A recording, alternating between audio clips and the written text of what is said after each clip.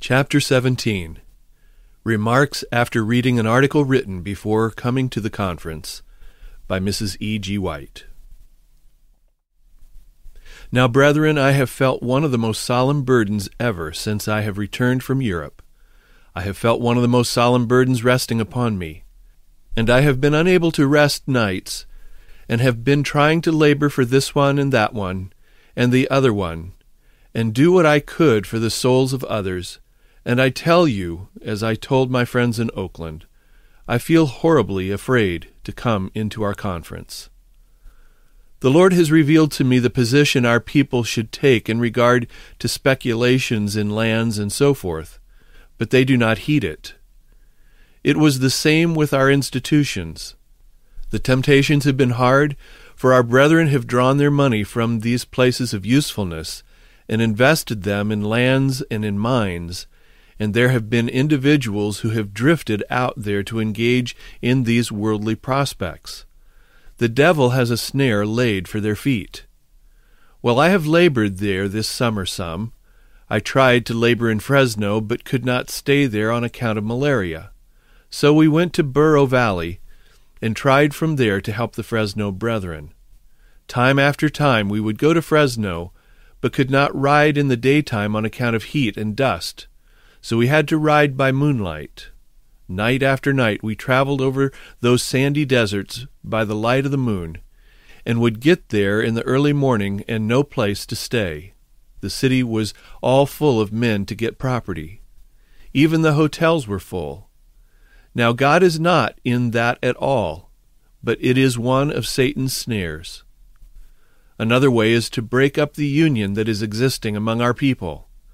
There are those who profess to stand by our side. We work right together, and all seems to be in harmony.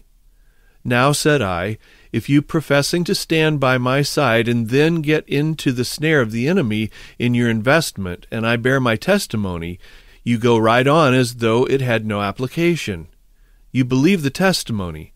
You believe, but when it comes to you, then you go to someone who has not been affected and open your soul to them and say, you better look out for such a person. He is going just like Canwright did.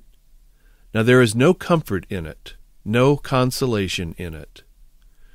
There are those here who will do the very same thing. If anything comes that does not strike their ideas, they go to someone who knows nothing of the affair, and pour out their soul to them and say, now such and such a thing was said. Those things will not bear repeating, and it is strange why they tell them. They try to swell the differences and cover, conceal and minimize, points of agreement as much as possible. I don't care if you have been ministers for years. I don't care who it is. 'Tis the work of the devil. When you find men covering these truths up, it is your duty to go to that person and try to fasten his mind on God. Now, cannot you be sensible? Can you not be men of God? We want knowledge, and we want every soul to be in union, and we want every power of our being to be brought to the altar of God. Don't tell any hearsay. If I should have taken for granted what I heard, I should have taken it that Brother Lane had given up truth. But I knew better. Another letter comes from Battle Creek saying that such and such a thing has taken place and so has not done right. I have not seen the parties to talk with them. No, they had not seen the parties, but they could converse with me clear across the Rocky Mountains, which took some 8 days. Now I would like to know why we cannot be Christians when we have the Bible and the testimony which God has given us, why we cannot act upon it. It is discouraging to the very life and soul, and the very time when I should have been writing letters to Europe and persons in different places, I have been so oppressed and burdened that I could not write a word even to my own friends. I would use all my strength so that I could not write. I could only think of them and pray for them, and they have not had a line. Brother Gamut, the brother from Italy, and Brother Conradi should both have received letters from me, but I have not written to them. I thought surely I would write, but I did not have the time, and my whole time was taken up by problems this side of the Atlantic. No time for missionary work. Is this doing as God would have us do? Should we not guard the interests of one another and live out the truth? And when you see someone doing wrong, in the place of going to others and thus strengthening him in the wrong way, why not go right to him in the meekness of Christ and tell him what it is to be a Christian? Now we are to labor as those who have to give an account. I do not measure a man by his work in the desk, but by his work in his home, among his brethren, in his daily life, that he may present every man perfect in Christ Jesus. May God help us, brethren and sisters, to seek him at this meeting. Is heaven closed that we cannot have access to God, that the power of his grace cannot be bestowed upon us? Why, he wants us to be filled with all the fullness of his love. Why, every face here should shine with the glory of God. It ought to reflect the divine rays of light on the countenance of everyone here. It is to be talking of heaven and heavenly things, and of the redemption through Christ. Why, is it possible that we believe that we are to leave these earthly scenes of sin and sorrow? Then why not reveal it to the world? Why not show to the world that the power of the truth is with you, and then be as a shining light to the world?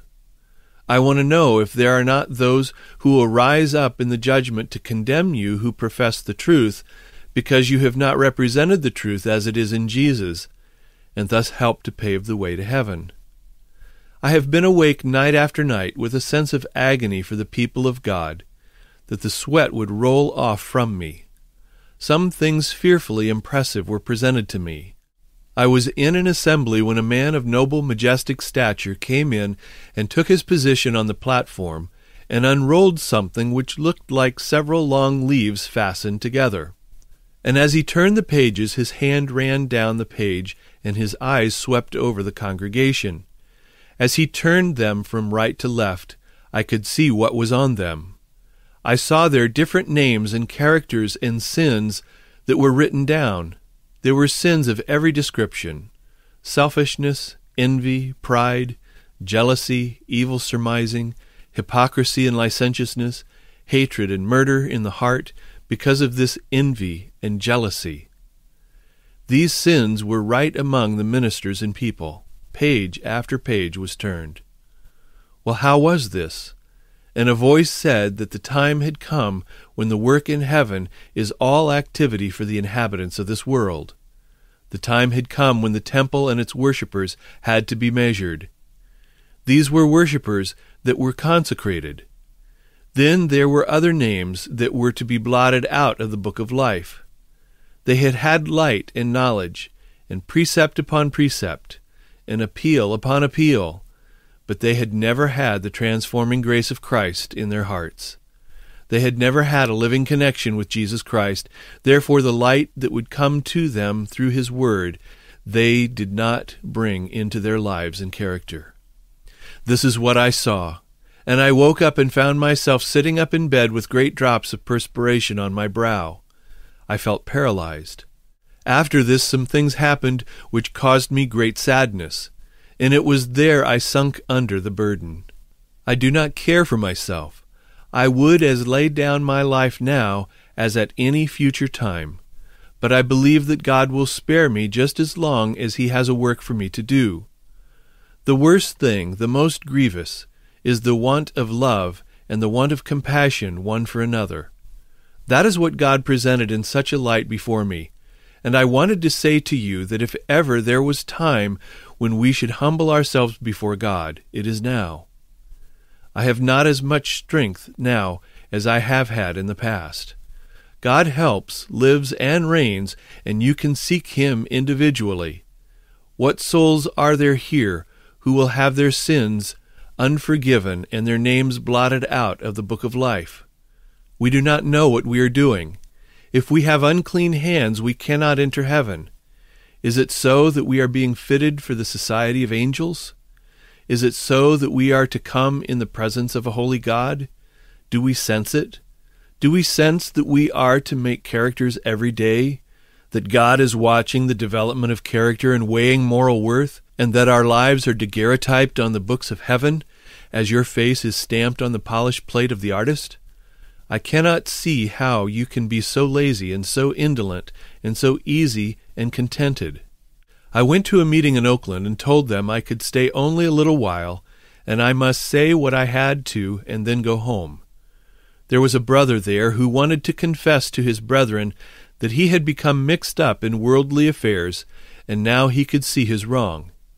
But the burden rolled on me, and I stayed till 3 o'clock in the morning, but we agonized with God in prayer till we got the victory. We do not half know how to pray. We do not know how to get the victory.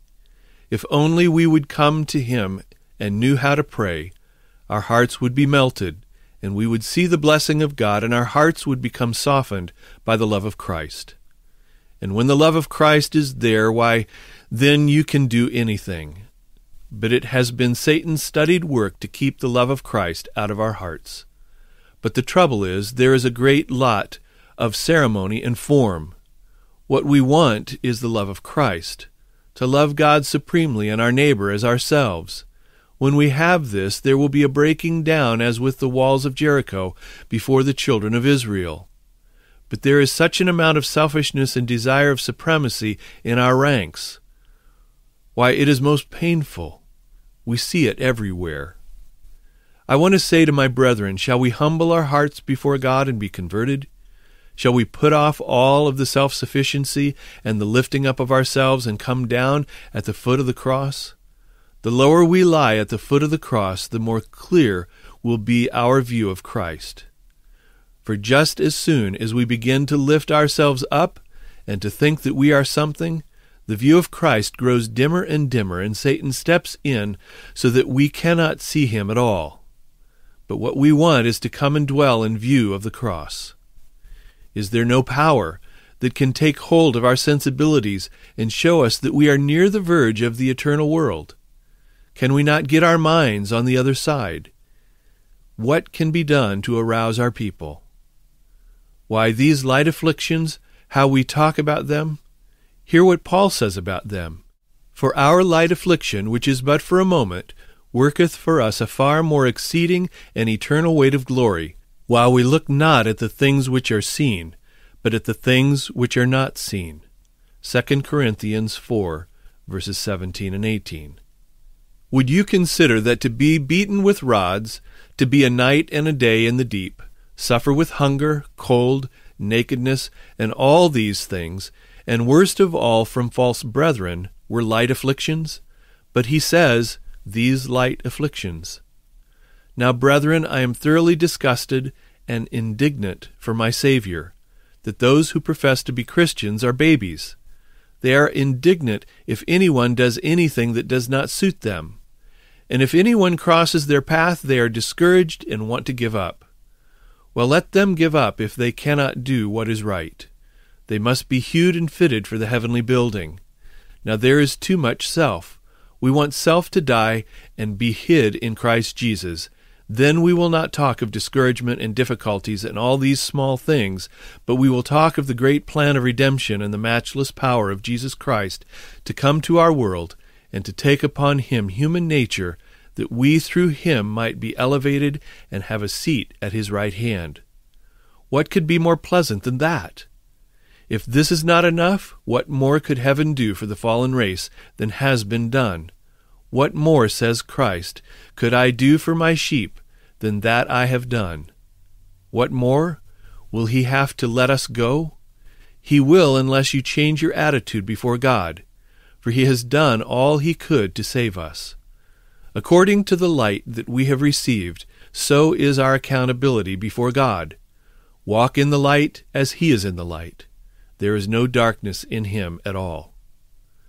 Well, suppose you are walking in the light, what then? Why, your testimonies will be light. You will talk light, and all this evil surmising and evil speaking will be put away. You will talk, and we will not be thinking of ourselves and what others are doing, but what God and Jesus are doing. Well, what are they doing? They are cleansing the sanctuary. Well, we should be with Him in this work and be cleansing the sanctuary of our souls of all unrighteousness, that our names may be written in the Lamb's book of life, that our sins may be blotted out when the times of refreshing shall come from the presence of the Lord.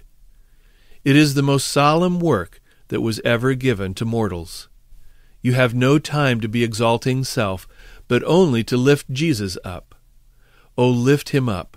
How can we do this? How can we be seeking all the time to be saving ourselves and exalting ourselves?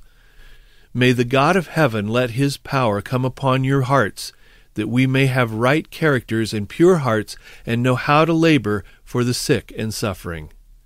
Says the shepherd of the flock. In brackets it says quotation missing. Who does he mean? Ministers? No, everyone who has named the name of Christ, who has tasted and knows that the Lord is good. Go to work for those who are around you with brokenness of spirit, with hearts all melted by the love of Christ. Christ can work with you, but he will never work without the cooperation of man.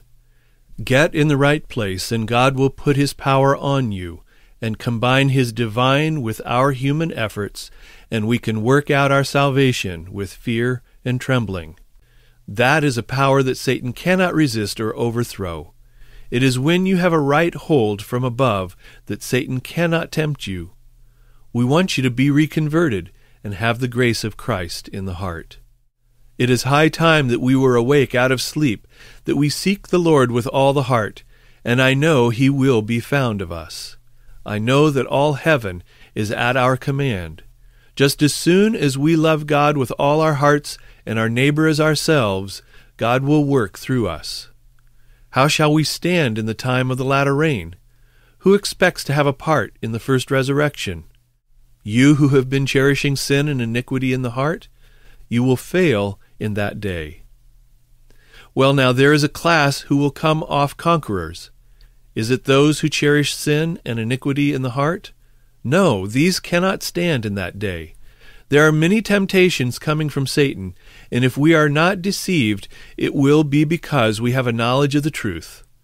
If they do not fall under the miracles of Satan, if they are not led astray by Satan's miracles, they will fall by the wrath of God. Do not be discouraged and think that he will never pardon, because he says that though your sins are as scarlet, he will make them as snow. The God of heaven offers every inducement for you to come and submit to the refining process. Shall we not come? The love of Christ in the heart will do more to convert sinners than all the sermons you can preach. What we need is to get the love of Christ, that we may study the Bible and know what saith the Scriptures. The Word will be unfolded through the ceaseless ages of eternity. Now, brethren, we might as well tear away the rubbish from the doors of our hearts now, just now, and let us be getting ready for the judgment, for we have no time to waste. Manuscript 26, 1888.